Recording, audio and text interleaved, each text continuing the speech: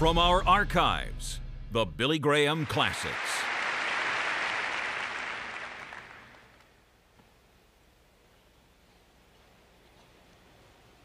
One of the television networks ran a series of 5 programs on the early days of Christianity, and they included the crucifixion of Jesus Christ, one of the most graphic pictures I have ever seen. And among all the emblems of the world, none is admired, glorified, and worshiped as the cross. It was the instrument of Christ's suffering and death, and it's also the instrument of our salvation.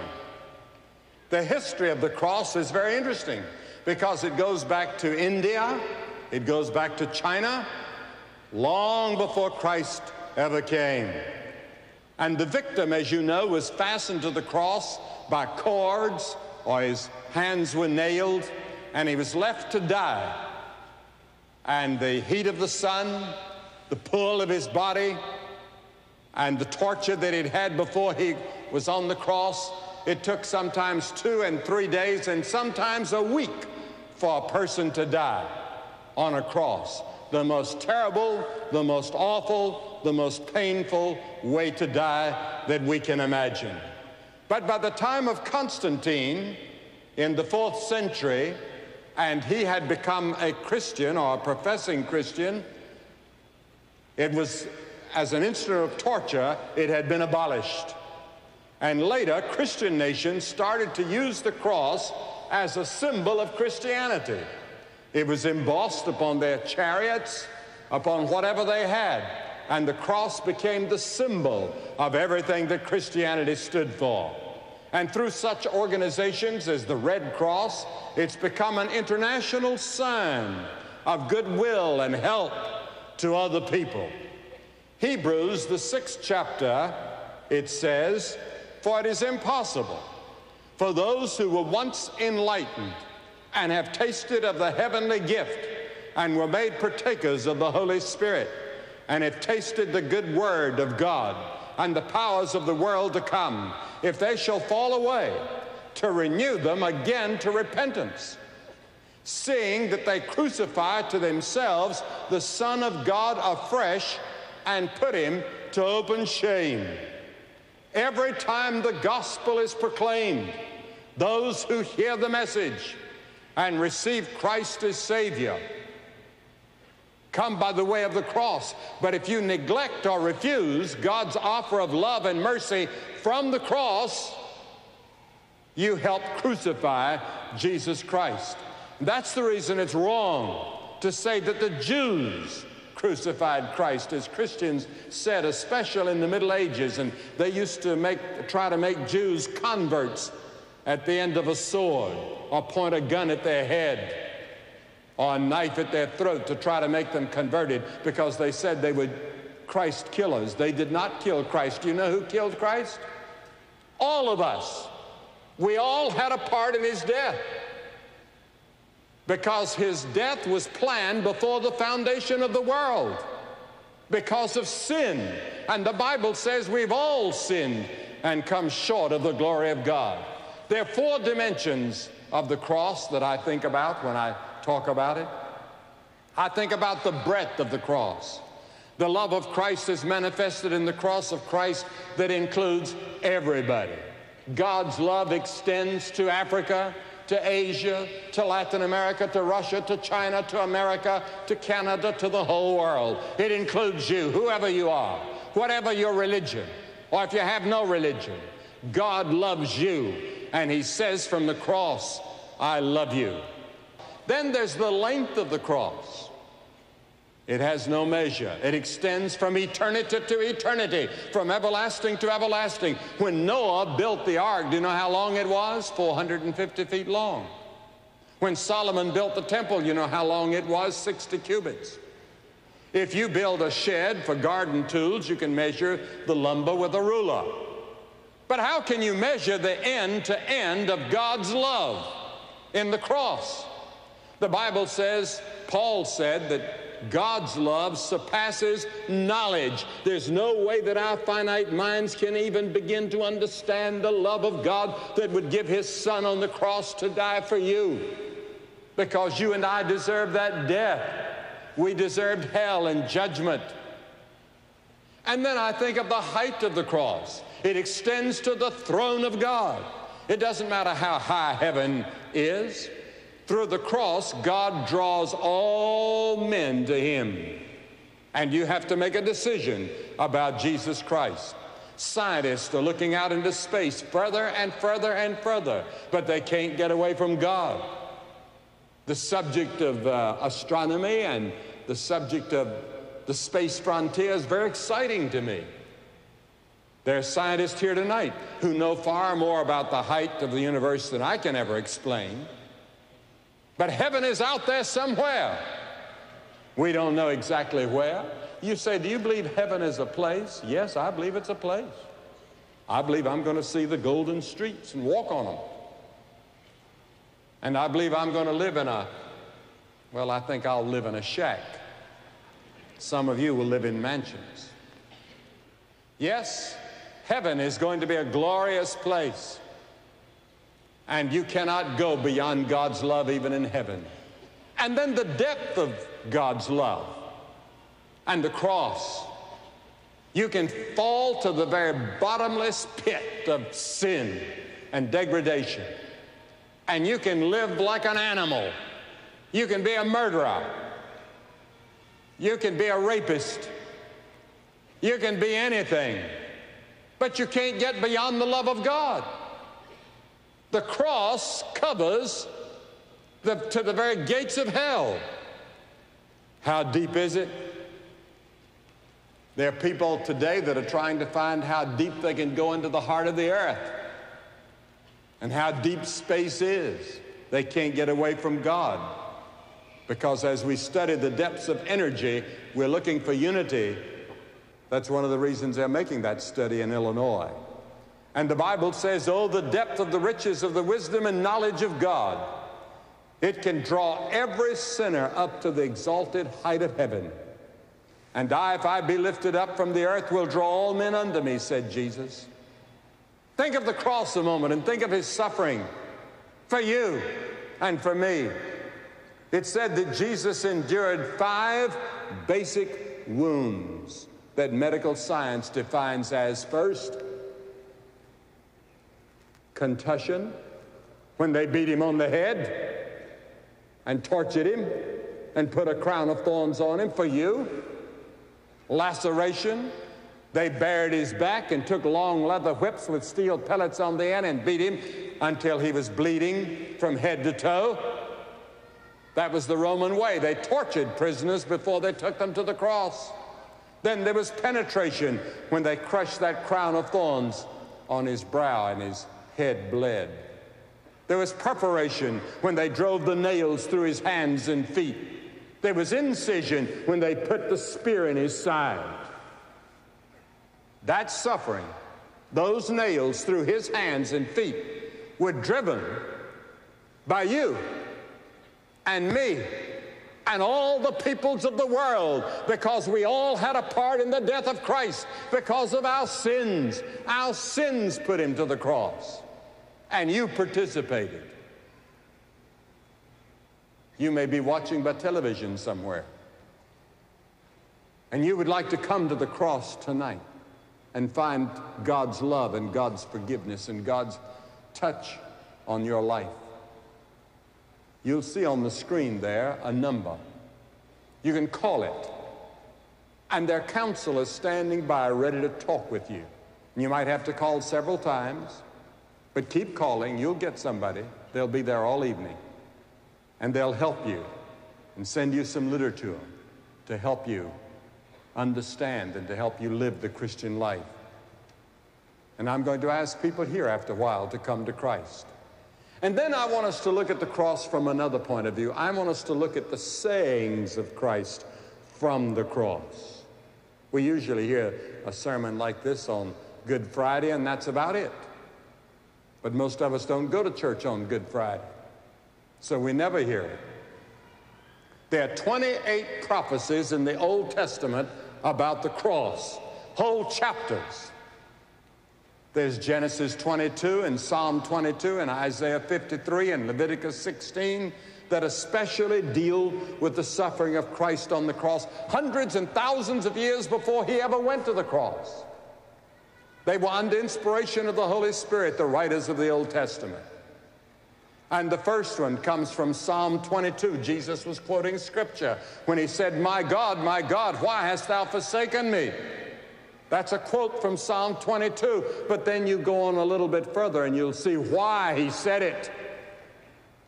Because the scripture says, thou art holy. You'll never understand the Old Testament with all of its blood sacrifices. You'll never understand the Bible. You'll never understand the death of Christ on the cross till you understand that God is a holy and righteous and pure God, and he cannot even look upon evil. So in that terrible moment of the agony of the Lord Jesus Christ on the cross, he was lonely, forsaken by his friends. And then a shadow comes for the first time since eternity began between God the Father and God the Son, because God cannot look upon sin, because in that moment he was laying your sins and mine on Christ, and Christ was suffering for us. And in that mysterious moment, he was made to be sin for us who knew no sin. Do you know what that means? Made to be sin. Had never known sin, never told a lie, never had an evil thought, never had any greed or lust. All of a sudden, all of that filth and dirt from your life and my life descended on him. And none of us will ever understand the mystery of that moment. No theologian can explain it, to my satisfaction at least. It was God's great love for you that allowed his Son to take that suffering. And then the second thing from the cross that we hear is when he said, I thirst. And that's a fulfillment of Psalm 69:21. And when he said, I thirst, they gave him vinegar and drink mingled with gall, and when he had tasted thereof, he would not drink it. He tasted, as we read later in John, in another one of the Gospels, but he didn't drink it. Why? Because it would have been a sedative. It would have taken away some of the suffering. And he was there to take all the suffering in absolute consciousness for you and for me. He wouldn't take it. He must suffer the terrible agony and carry our sins on the cross in full consciousness for you. And if you had been the only person in the whole world, he would have died for you. And then in Luke 23:34 is another thing that he said from the cross. He said, Father, forgive them. They don't know what they do. Now, he was talking about those soldiers that were nailing him, the crowd out there that was yelling and screaming at him. 72,000 angels pulled their swords ready to come and rescue him. And he said, no, I'm doing it because I love them. You see, you and I had sinned against God. We'd broken his laws, and he said, in the day that you break my law, you will suffer and die. He said that to Adam and Eve. They broke his law. They sinned. That's what sin is. And you see, God never meant that anybody would ever die. And God did not create hell for us. But we deliberately rebelled against God. And God would not be God. He wouldn't be just and righteous and holy if he came along and patted us on the back and said, you're forgiven. We had to die for our own sins, or somebody who was qualified had to die for us, and that person that was qualified was Jesus Christ, and he volunteered to do it. He died in our place. I heard about a woman writing to a columnist and said that her cure for guilt was to go to the back garden, dig a hole in the earth, lie down on her stomach, speak all of her guilt and confess all of her wrongs into that place that she had dug, and then cover it up. And people will do almost anything to get rid of their guilt. The place to get rid of guilt is at the cross. For centuries, people have done desperate things to bury their guilt. James Nelson, that we have read about last year, as a boy, in an alcohol-soaked scene, beat his mother to death with a brick. He served 9 years in prison, and during that time he met Christ at the cross. And the deep repentance and confession of Christ as his Savior and his Lord. He began to study the Bible. He began to be a lay preacher. And last year he was ordained in the Church of Scotland as a Presbyterian minister. The forgiveness of God, the love of God, the power of the cross to change and forgive. How wonderful and thrilling. And then another thing that he did at the cross that is one of the most touching things to me in all the world. Now there stood by the cross his mother. And he looked to John, one of his disciples, and he said, "John, behold this woman." And he said to Mary, his mother, he called her woman, just like he did at Cana of Galilee. He called her twice woman. He said, "Woman, behold thy son." And from that hour on, John, his friend and his disciple, took care of his mother. There's a rock group in England called The Cure. Jesus Christ on the cross was the cure for all our human severed and ailing relationships. All the social problems, the oppressed peoples of the world feel the impact of his death on the cross. And then there was another statement from the cross. He said, "It is finished. It is finished." What did he mean? In John 17, he had said, "I finished the work that thou hast given me to do." God gave him a job to do, and the job was to die on the cross. "To this end was I born," he said. He came to die. He's the only man ever born to die. That was why he came. We wonder why he didn't feed everybody and heal everybody. He could have done it. That would have healed some bodies and fed some people that were hungry, and he did that out of compassion. But his real work was the cross. And that's why the cross is so important, because there you're dealing with eternity.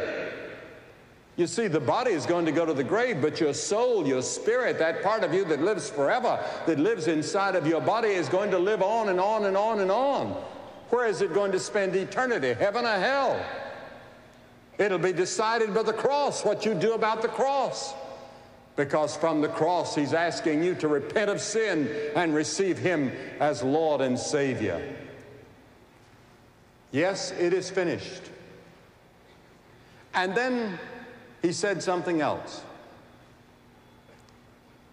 In Luke 23, and when Jesus had cried with a loud voice, he said, "Father, into thy hands I commit my spirit." Now, I've seen a few people die. Quite a number of people die. I've heard the death rattle in their throat. But there was no death rattle in the throat of Jesus. They did not take his life from him. He laid it down voluntarily. And he said in a loud voice, notice a loud voice, he said, "I commend my spirit. Into thy hands, O Lord, I commend my spirit." He gave up his spirit to God the Father. And in saying this, he conferred upon every one of us the possibility of the gift of eternal life. You can have eternal life tonight. And you that are watching by television can pick up that telephone and call that number on your screen, and someone will be there to talk to you about receiving this Christ. We were lost. confused, without purpose and meaning in life, no assurance of a future life. And Jesus from the cross reached out by death and rescued us. And we say to him today, Lord and Savior. Are you sure he's your Lord and your Savior? Thousands of people go to church, but they're not sure that they've committed their lives to Christ. And then lastly, there was the statement that he made to a thief on the cross. The crowds down below were shouting, if you're the Son of God, come down and save yourself. Others were saying, he saved others, himself he cannot save. They were mocking, they were jeering, they were laughing. Both of the thieves were criticizing him. You see, he was on the cross for 6 hours, and the first 3 hours they were both criticizing him and making fun of him like the crowds down below. But one of the thieves began to look. They were both guilty. They both deserved to die according to Roman law. But one of them began to look at Jesus. And he began to see something he'd never seen anywhere else before. He saw that Jesus was different, and he began to say to himself, he must be the Son of God. He must be Lord. And he rebuked the other thief, saying, don't you fear God? We deserve what we're getting, but he hasn't done anything wrong. Then he turned to Jesus and he said, Lord. And that word Lord means my very own Lord. He said, Lord, remember me when you come to your kingdom. What an act of faith. And Jesus said, what did Jesus say? Today you will be with me in paradise.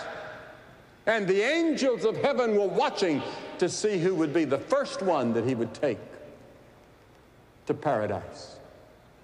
It was a thief that deserved hell. The forgiveness and the mercy of God is so far beyond our comprehension that we can hardly talk about it. Yes, that thief is going to be in heaven, and you're going to see him. Jesus took him by the death of the cross. Two thieves. Which are you? Which cross are you on? The one that's rejecting or neglecting or even making fun? Or are you the one that receives and accepts? I'm asking you to make your commitment to Christ tonight, just as simply. What do you have to do? 3 things. First, you must repent of your sin. That word repent means to change. Change your way of living. Change your attitude. Now, you cannot do it alone, but God will help you if you're willing. The second thing is by faith receive Christ into your heart. By faith. You cannot come intellectually alone. Man cannot come to God just with his mind. He has to come by faith like a little child trusting his father or mother. And then thirdly, you must be willing to follow him and serve him. It's not just receiving him, it's being a follower of his every hour of the day. You won't become perfect, but you'll change directions in your life. You're going this way, and you're turned by the Spirit of God, and you start a different way. And I'm going to ask you to do something we've seen hundreds of people do here every night. I'm going to ask you to get up out of your seat and come and stand in front of this platform and say, by coming, I want to know when I leave here tonight. The Bible says, he that hardeneth his heart, being often reproved, shall suddenly be cut off, and that without remedy. You may never have a moment like this when you're so close to the kingdom of God again. Come tonight. You may be a member of the best church in town. You may be a counselor. You may be a choir member. You may be a clergyman. But you're not sure how you stand before God. And you want to come to the cross and find forgiveness of all your sins and a certainty that if you died tonight, you'd go to heaven. You get up and come right now. Hundreds of you, just come straight down and stand here and make that commitment.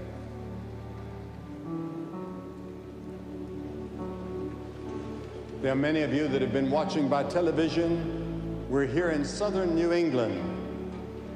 Crusade being held in Hartford, in Connecticut. And every night we've seen hundreds of people come and make the commitment to Christ, and you see tonight hundreds more coming. You can make that commitment where you are, at home. You may be in a hotel room, you may be in a bar. Wherever you are, pick up the phone and call the number on the screen, and there'll be somebody there to talk to you. Again, we'd like to encourage you to make this your moment of decision. And take a few moments to make that telephone call and talk to someone who is ready to talk with you. We have phones all across the country where people who are standing by are praying that God will speak to you through His Word and through the message tonight. So you make that telephone call. It could well be the most important call you could ever make.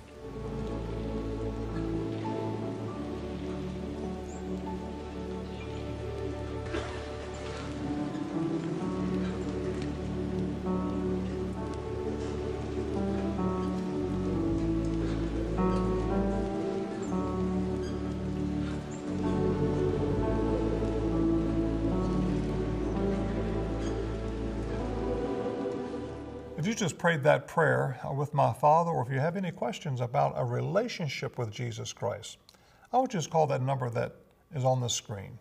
There'll be someone there to talk with you, pray with you, and answer those questions. And remember, God loves you.